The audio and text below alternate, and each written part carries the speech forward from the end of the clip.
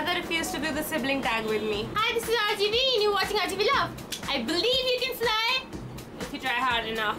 Since I can't do the sibling tag and it is Rakhi, I want to do something that involves my brother. So anyways, here are 5 interesting facts about me and my brother from our childhood. For the rest of you guys who do not know what Rakhi is a special festival in India that we celebrate to celebrate the brother-sister love.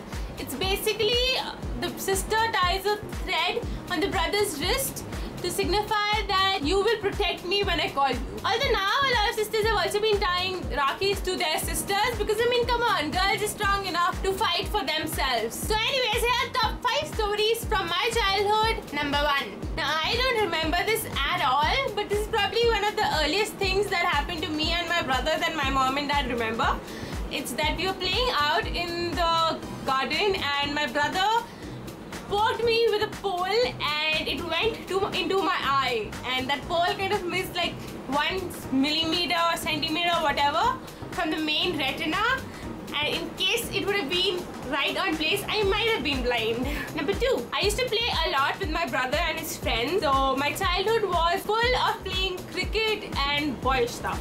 Also, my brother and his friend are mainly responsible for my English. Number 3. My brother and I used to play with blocks a lot, and I mean a lot. Number 4. We had some really good friends called Hassan and Chinu that I have absolutely no memory of. And my brother and my mom say that we used to spend almost every single summer day together. And I don't remember them at all. There's one picture that we have of them, and that is the only reason I believe that they exist. Otherwise, I always thought my mom and my brother were just making things up. Number 5. My brother and I used to share a room when we were kids, and when it was lights off time, we used to get these torches and we would switch them on and switch them off, and it was like we would switch them on from one corner of the room and then take them up and take them down. So it was like sunrise and then sunset. So anyways, those were very 5 silly stories, and if you want my brother to do the sibling tag with me, please help me convince him and comment below. Also, if you like these idiotic stories and want to hear more of my childhood stuff, then make sure to give it a big thumbs up.